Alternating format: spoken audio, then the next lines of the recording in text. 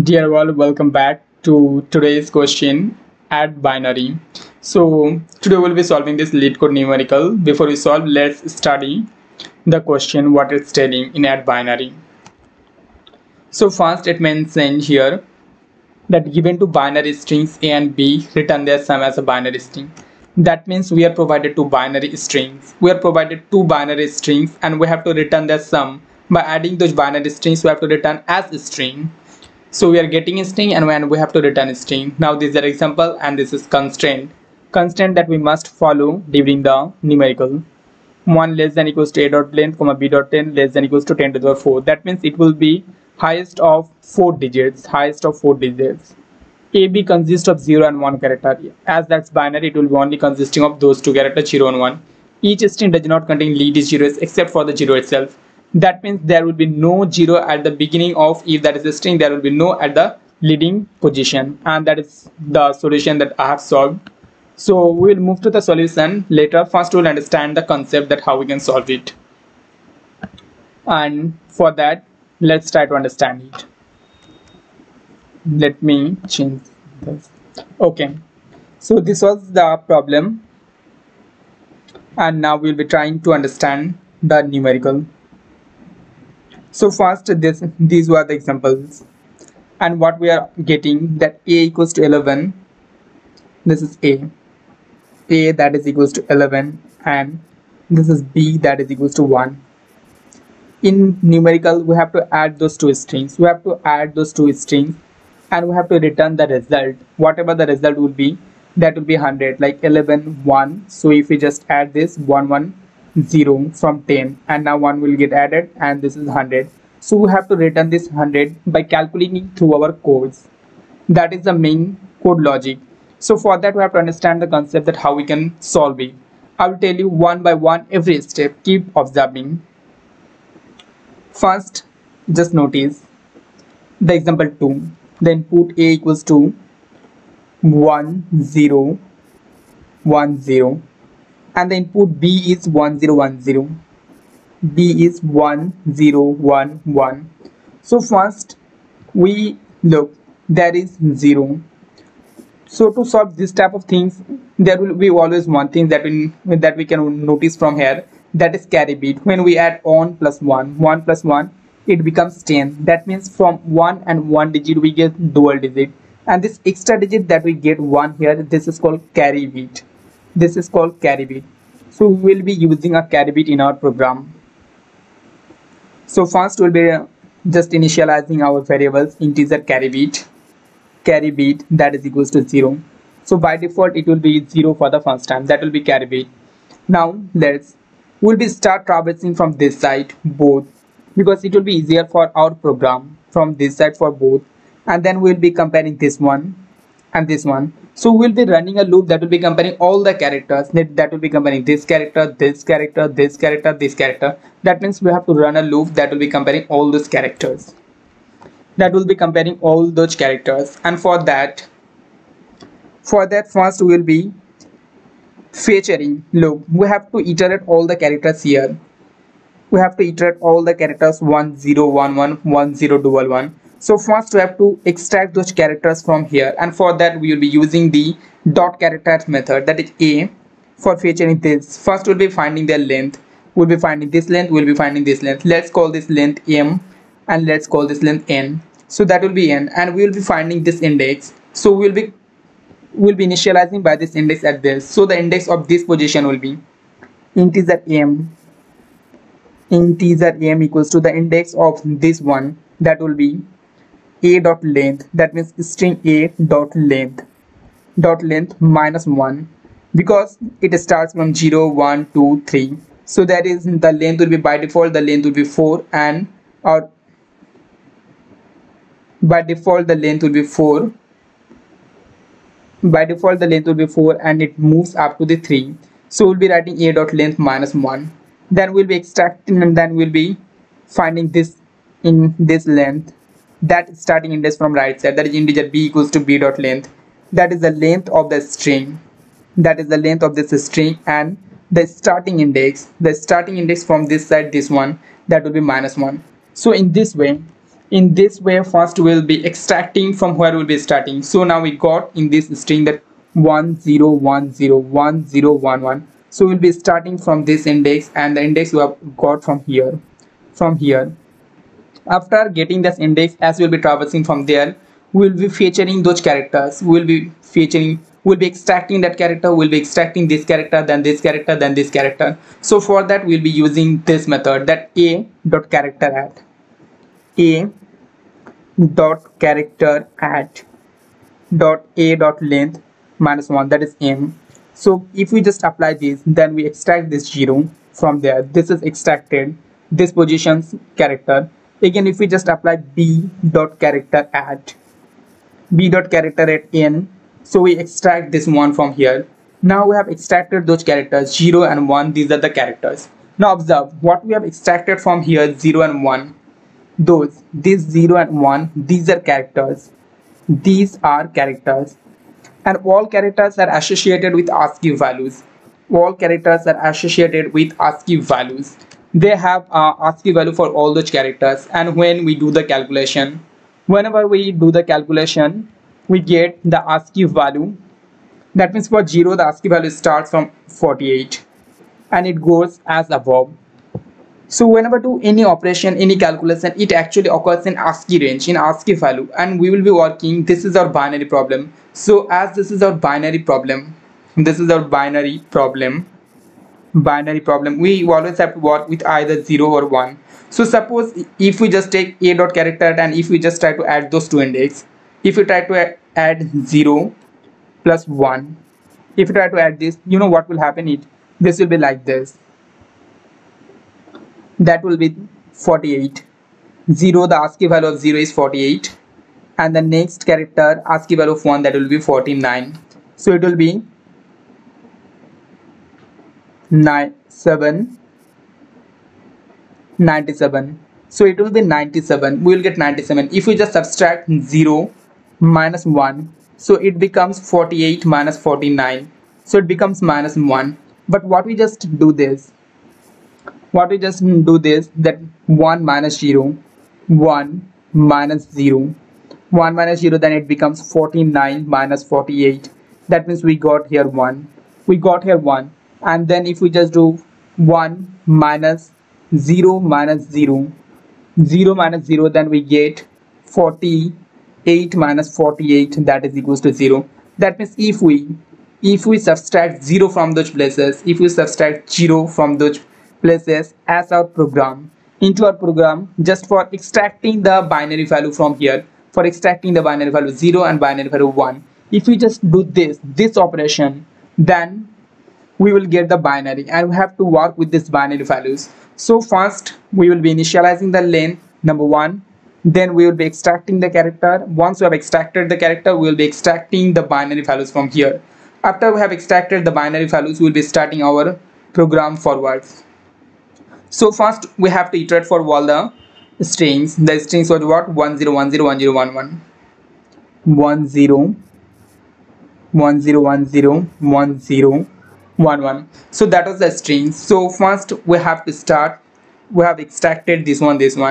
After we have extracted, we have to move toward this. So we will be running our program till this, I mean it has character. That means the length of this, the length of m is greater than equals to 0, or we will be running if the length of that n, that is n, is greater than equals to 0 for that, or we will be running the program. You will be running the program if there is carry bit, because whenever we add this, look in this section, whenever we add 1 plus 1, and this from adding those 1 plus 1 from this section, we get that is 10. So we get a carry bit. So if the carry bit is also greater than equals to 0, that means there is a carry bit, then we run our program. And in our program, we actually add those values into the sum. So if we have understand the basic, now how the sum is working. So first when we will be understanding that in details, that how the sum is working. So first we have extracted the digit. Now we just apply this sum. Sum is occurred like this, integer sum, that is equals to, first we add the number of a, let's say this is number a, and then we add the number of b, and then we add the number of a, that is 1 from here, 1, and number of b, that is 0. We add this number 1 and 0, the sum becomes 1, so we get the sum 1 from here. Now we move to the next set of digits. We got sum from there, then we extract the digit 111. The next set of digit we get from here is 1 and 1. So now we will be working with next set of digits 1 and 1. Now we'll be working with those sets of digit 1 and 1. So from as initialized, first we'll be extracting both the these are just characters, first time in terms. So again we'll be extracting the numerical binary values, so that will be digit a 1 minus, will be subtracting 0, we will get 1 from num b, again 1 minus 0, and from here after the subtraction we'll get 1. Then we'll again add the sum, we'll again add those because we have to add here. Look, we have to add those. So now we'll be adding those. Sum will be equals to number a plus number b, num a plus num b. We'll be adding those sum, and now the sum will be 1 plus 1, that is equals to 2. Since this is binary and the sum is 2, means we write down 0 and carry 1. Now look, now we are working, the main things is we are working with binary. We are working with binary, and our sum is 2, and we got the sum as 2. So for that we apply a special type of data structure, a special type of programs we apply for handling this logic.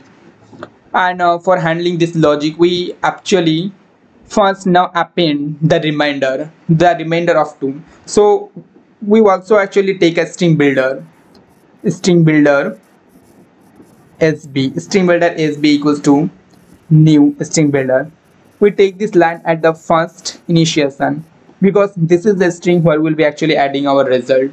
So what we do, we have gotten here 2, here we actually append the remainder. We append the remainder value because when we do, just suppose if we just make the remainder of this 2, so it becomes 2%L2, and what it becomes 2%L2, that is equals to 0. So when we get this type of case is we actually add the 0 and the carry becomes 1, so it becomes the carry. Next we find the carry bit by dividing the actual sum we got by 2, so it becomes the carry. So here the carry becomes 1, and this goes for the next iteration, This goes for the next iteration, and this remainder that we get, some %L2, this section, that remainder section 1, we append this into our result, and it becomes for the first iteration. So we append like this, sb.append.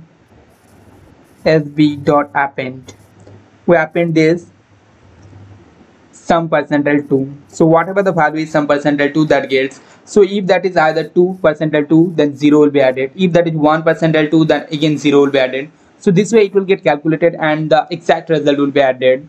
And as the loop ends, all the characters gets matched one by one.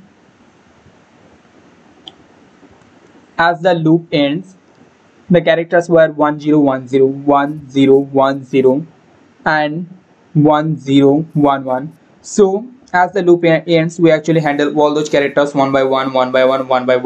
Whenever we get extra bit, in case of those we get 1 plus 1, so the 1 plus 1, this addition 10, it is handled by our carry bit because it comes 1 plus 1, it actually becomes in our program 10, but in our program it becomes 2, and we handle it through those lines that we handle carry bit by 2 by 2, that is 1. So now look, the one we got here, the one that is extra here and the one that is extra here, this is coming into the carry bit. This is being assigned into the carry bit by this logic that sum by 2.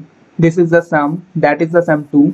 The sum by 2 provides us the logic, that is, and we add 0. Look, now this 0 is handled by remainder, that is the remainder equals to this 2 sum that is 2 percentile 2, so that becomes 0, and this 0 is added to our result.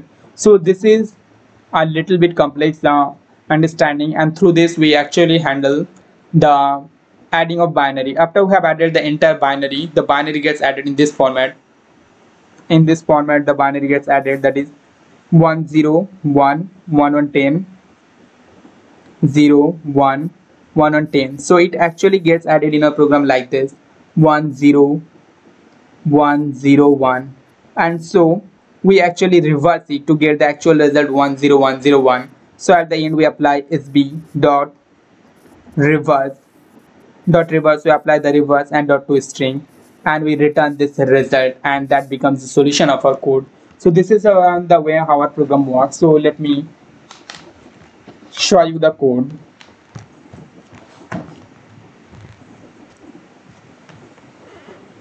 Okay.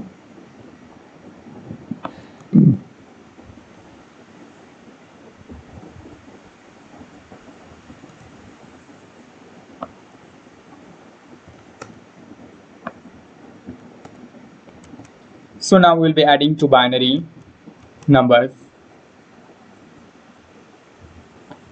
So first we'll be initializing variables. We'll be initializing the variables. We'll be initializing the variables. First we'll be initializing integer n. Integer n that I told you, that will be the starting point from the right side for the first a, and similarly the m will be. So we write integer n equals to a.length length minus 1. Integer m equals to b.length length minus 1. So now we have initialized the variable n and m. We also use an extra variable, that is carry, for handling the carry bit. Integer carry, that is equals to 0. And now string builder, where we actually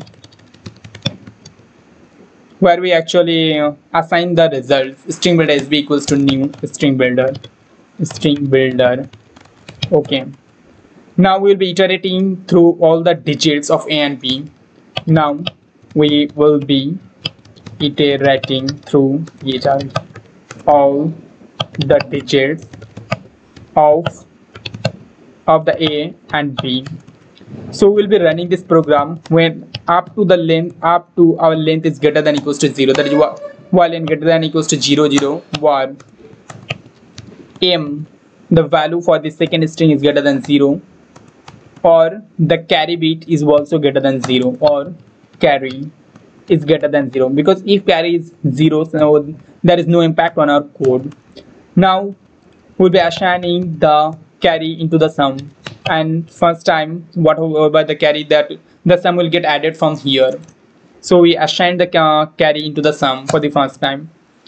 Now we'll be adding the corresponding digits from a if present. So if n greater than 0, that means if that is possible to add, so we'll be trying to add sum plus equals to, we'll be adding the digit with sum a dot character at nothing special n, because we'll be starting from the right index, and we'll be converting that into binary by subtracting 0. Now the subtraction converts. Converts the character into binary. Look, I've already made you understand. Actually, you just missed few lines of code.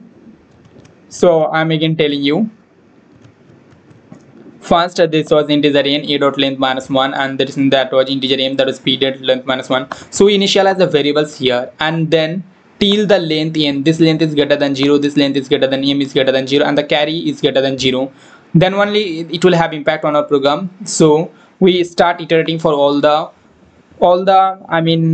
characters present in the string. So first we add, here we add with the sum only by converting the character into the binary. Here we have converted. Now again we check for the next conditions, and also we have to do one thing here is n minus minus if. Now if m greater than equals to 0, if m greater than equals to 0, then we will be again adding some plus equals to b dot character at m minus 0. Again we'll be converting this with the 0. Now this subtraction, the subtraction converts the character into binary. This is very important things. M. Now if both are done, now we'll be appending the remainder, because we have to add, as I saw you in the code, that we always append the remainder. So sb.append sum, remainder will be sum percentile 2. So we append this remainder and we assign the carry equals to sum by 2. So whatever will be, that is assigned to carry. And after the loop is completed through while, after the loop is completed, we'll be reversing the entire list. So return sb.reverse dot to a string. It converts the string builder object into a string. So let's run the code and see if it works or not. Memory limit exceeded. I just don't understand we got this error. Let's check it. So first there is integer in a dot length minus 1 em, integer carry, string builder object, name is string builder object, and then we'll be checking for n greater than 0, m greater than 0, or carry is greater than 0, integer sum equals to greater than 0. If n greater than 0, then sum plus equals to a dot character at n, and then we're subtracting 0 0. And sorry, look, we just forget to actually reduce the value of this second text. Our second text was not getting reduced, and that's why we exceeded the memory. Now if we run, the code will work and we'll get the result. And so we got the result, and I made you understand about the programs. So we are finishing this video. We'll be meeting in another question. Thank you. That's well.